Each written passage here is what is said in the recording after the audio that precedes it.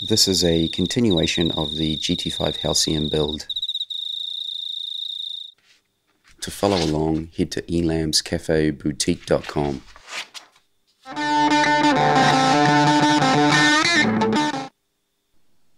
There you'll find a whole bunch of plan packs that include schematics, layout diagrams, and other high quality JPEGs.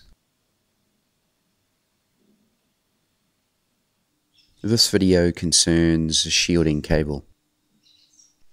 This is an old barbecue skewer and it is ideal for expanding the braid that I use for my shielding cable. The hookup wire that I use for my shielding cable is stranded and it has a high temperature insulation.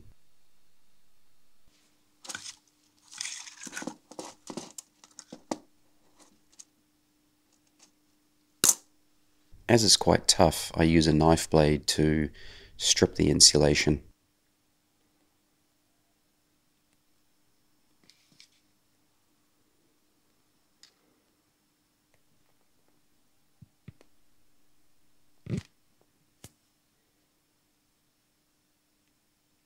This is how I construct my shielding cable and also how I pair it to a resistor.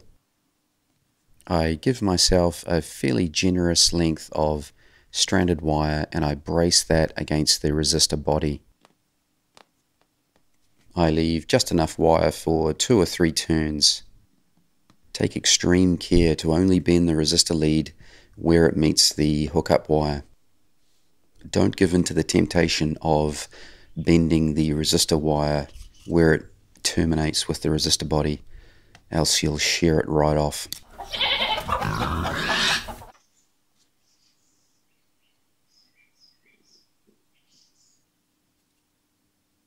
You don't need a lot of solder, and once I've cut off the leads, I tidy it up with a small file or emery paper, and that's because you don't want any sharp edges.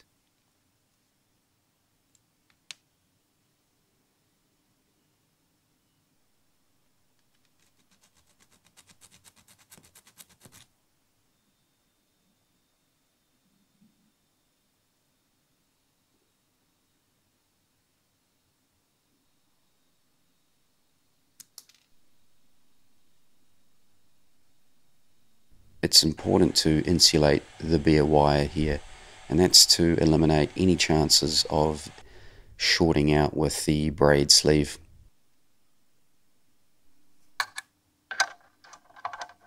Before applying any shield, I lay the cable out, and that's to determine its ideal length.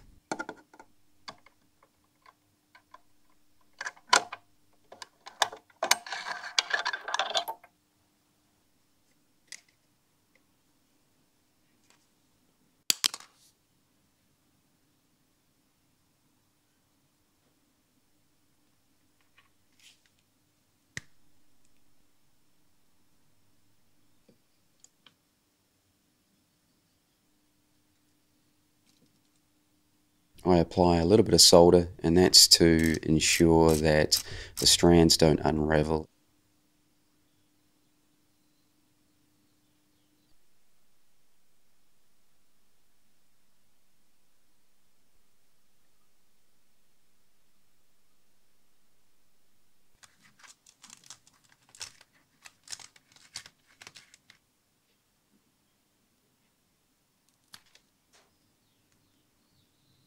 I cut off some braid that's longer than the hookup wire, and now it's shish kebab time.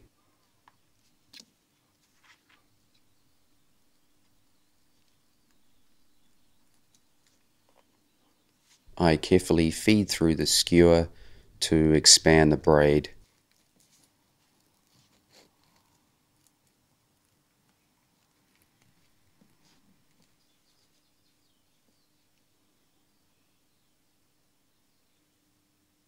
In goes the hookup wire, and then I smooth it all out.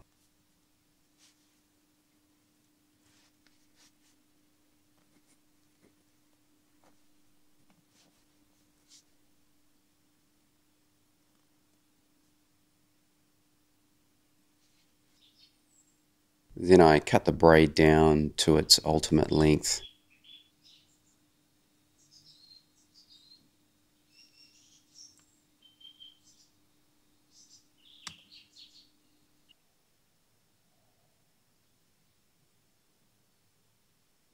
Instead of mucking around unraveling the braid and using that as the ground termination point, I prefer to use a piece of solid core wire.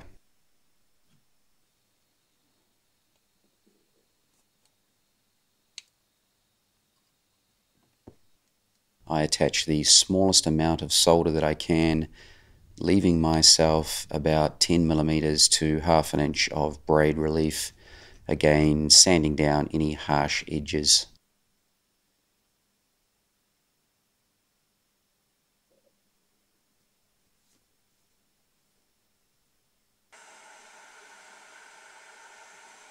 On goes an appropriate length of heat shrink, and that eliminates any opportunity of shorting.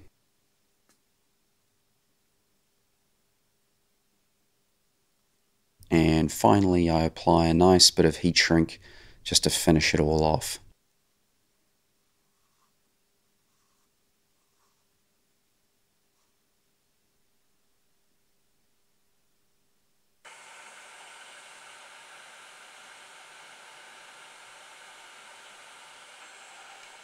And that gives me a nice terminated shielded cable to the exact length that I want.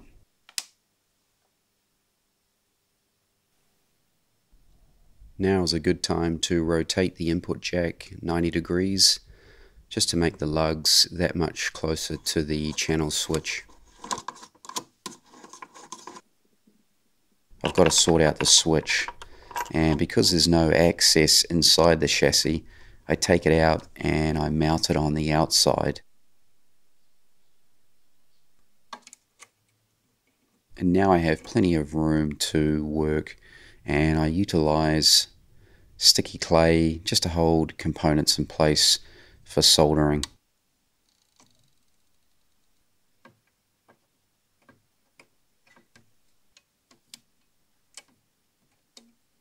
Again, you don't need to use too much solder.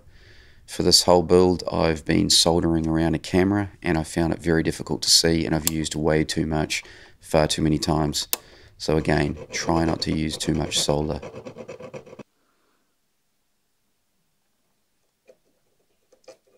I'm applying my pre-made shielded cable because once the switch is inside the chassis, there's no way I can get a soldering iron in there.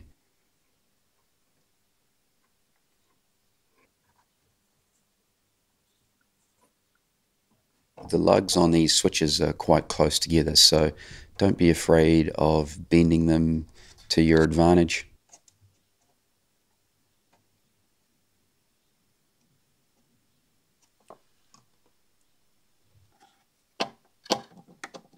I'm putting this back in the chassis temporarily just so I can get the correct lengths of any ground wire insulation.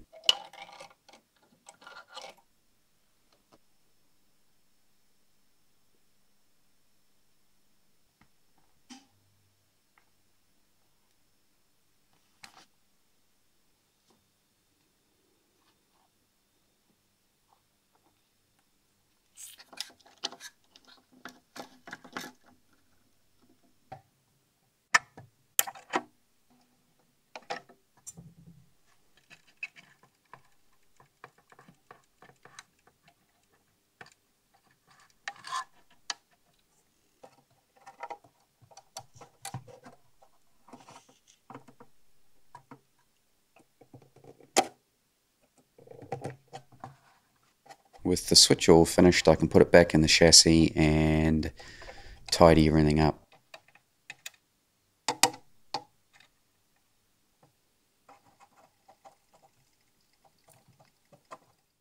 This is the best order in which to install the shielding cable.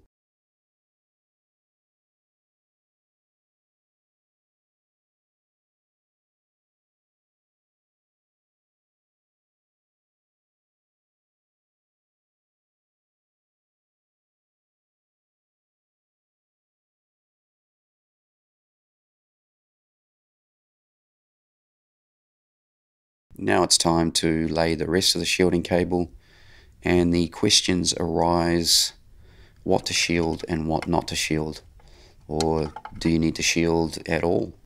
I think at the bare minimum you want any cable that is going to the grid of a tube to be shielded. After that, rule of thumb is any wire that is under 2 inches or 5 to 6 centimeters, you're going to get very little benefit out of shielding. Having said that, I've used a lot of shielding in this amp. One thing to bear in mind is that every bit of shielding cable wicks away a tiny bit of high frequencies. This is something that must be considered in your design process. This is a particularly bright circuit, so I'm quite comfortable using a lot of shielding cable because I don't mind losing some of the high frequencies. In fact, it's beneficial to this circuit in my opinion. Ultimately, the amount of shielding cable that you use is up to you and your own design preferences.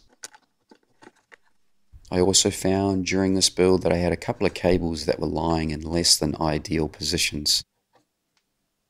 The first was a cable that was lying right on the input jack, and the input section is probably the most sensitive part of the chassis, and so I moved this cable just to ensure that the chances of any unwanted noise getting into the input section are eliminated.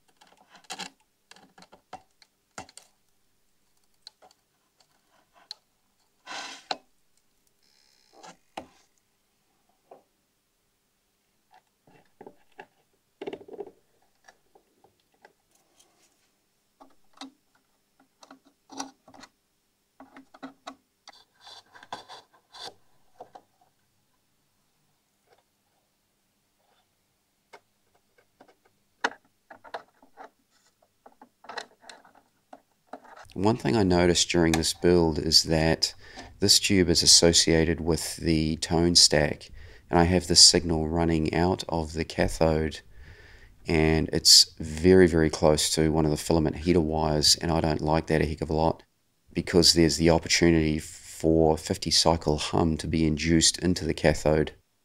And because I'm very OCD about these things, and to avoid any unwanted induction into the cathode, I decided to redo the orientation of the twisted pair through that socket.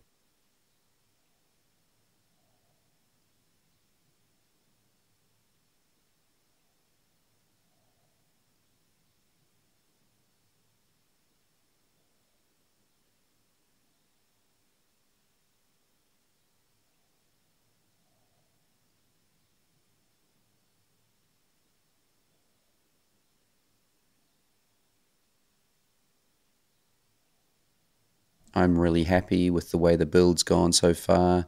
This is a tricky section. There's a lot of soldering, and there's a lot of opportunity for you to get too close to a component and accidentally touch it with a soldering iron. So take your time, protect those components where you have to.